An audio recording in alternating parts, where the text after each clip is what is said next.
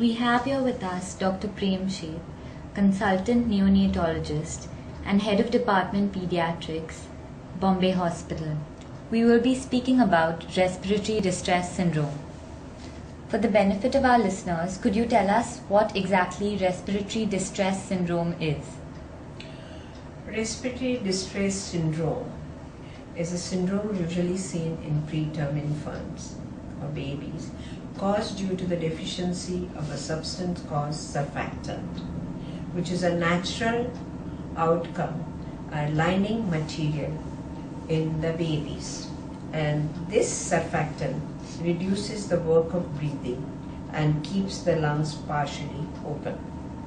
Whenever the baby is breathing or any one of us are breathing, there is an alveoli which collapses, but there is some substance which is a rubber-like thing which keeps it partially open, and that is deficient in preterm infant, and that's what it leads to respiratory distress syndrome. How many cases of respiratory distress syndrome have you seen in the last year, and what are the clinical features that clinch the diagnosis? Respiratory distress syndrome, I would say out of 200 babies in a neonatal ICU where I work, there were about 25 came with respiratory distress syndrome.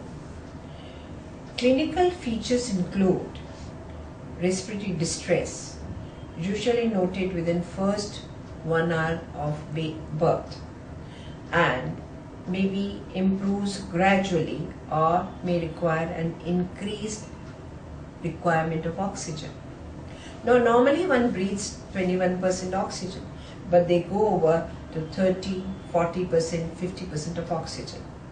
Now, out of the 25 babies which we saw, out of 20 to 30% of the babies require ultimately ventilation. They do not improve with either plain simple good oxygen. What is the line of treatment that you would recommend, ma'am? Now, line of treatment depends on the situation. Here's a baby which is born, a small baby. First, we have to say that this baby has to be put in a neutral position. You give supplemental oxygen. After giving in supplemental oxygen, you will have, if he doesn't improve, you have a continuous positive pressure, that is called CPAP. And this CPAP, then we go to ventilation and surfactant. Now let's take another situation, that a pediatrician who is present at the time in the delivery, and he finds a baby which is 28 weeks born and doesn't breathe well. What needs to be ideally done, that this kid has to be intubated, given surfactant, then put on CPAP, and after CPAP, whenever if required, he does not improve with CPAP, then the ventilator is necessary. Nowadays, more than more, CPAP is being used, that is continuous positive airway ventilation pressure. So you have a positive pressure and you have given surfactant, which is a lining material. Keep it at 7 or 8 centimeters of water according to the weight of the baby, and it improves quite a bit. So basically, putting these children on ventilator are reducing day by day. And the advantage of CPAP is that it is less complication with CPAP than with ventilator. Could you tell us about surfactant therapy, and according to you, how much should be given, who should receive it, and when?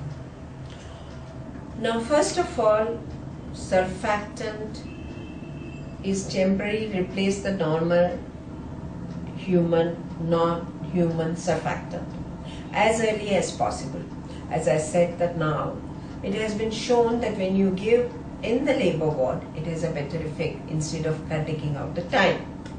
And the advantage of surfactant is that it reduces the work of breathing and trauma to the lungs. So surfactant used should be earlier if you want to give, instead of postponing after 24 hours, because the baby gets tired with a rapid work of breathing. What are the types of surfactants available in the market? There is an artificial surfactant which is called Exosurf, Surfact, Alec. There are natural surfactant which are bovine, porcelain, and there are surfactant extract which are available in the market under the name of Surventa, Neosurf and Curosurf. Now, dosage of surfactant is about 100 to 200 milligrams per kilo per dose, and the easiest way is to give about 4 ml. They have this 4 ml in 200 milligrams of liquid, so 4 ml per kilogram may be repeated 8 to 12 hourly as the requirement is there, 2 to 3 times intratracheally. One point which I want to say, that surfactant can be given, as I say, one is prophylactic as when talking, another rescue thing. And when do we give? I think today we are giving too much of surfactant in the market, or too many, any respiratory distress, whether it is total or any distress is given a surfactant. Please remember there are a lot of complications following surfactant also.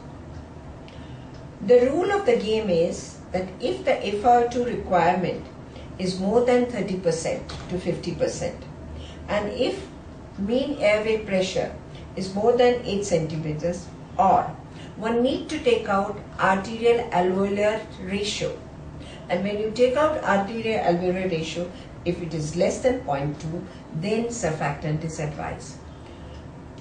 As again I'll repeat, surfactant is required not very often as it is required in the West, because there is already a stress factor in our mothers, so they have produced enough catecholamine and enough surfactant. Point number 2, to put the babies with surfactant and ventilator, you require a very trained staff with a tertiary level labor in ICU with blood gases, arterial lines and total parenteral nutrition. Just giving surfactant and putting them on ventilator does not improve the outcome. Thank you.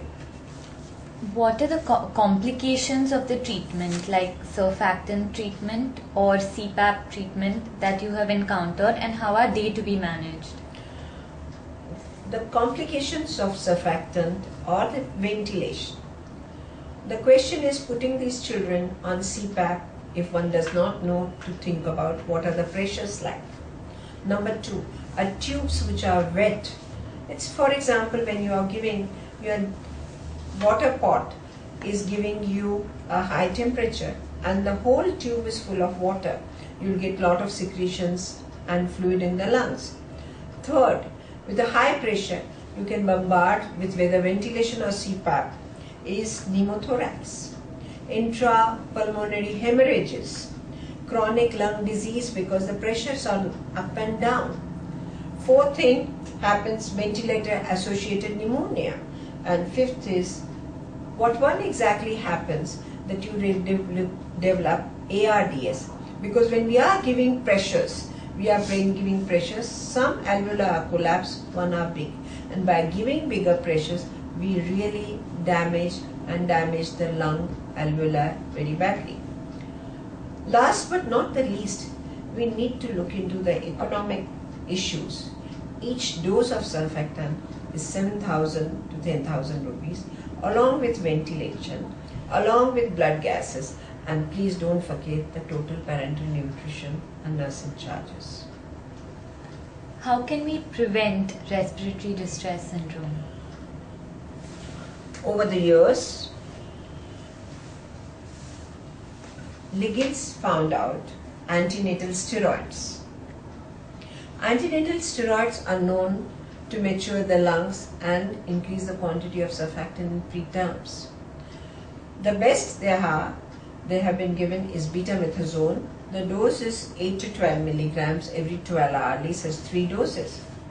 Within 24 hours, if you can give, if you know that the mother has come for delivery at 28 weeks, you give this and sustain and wait for 48 hours. And believe me, the respiratory distress incidence goes down and down and down. You will be able to do it with a little CPAP, no surfactant, no ventilator will be required. You will find these children do much better on a follow-up without any complication.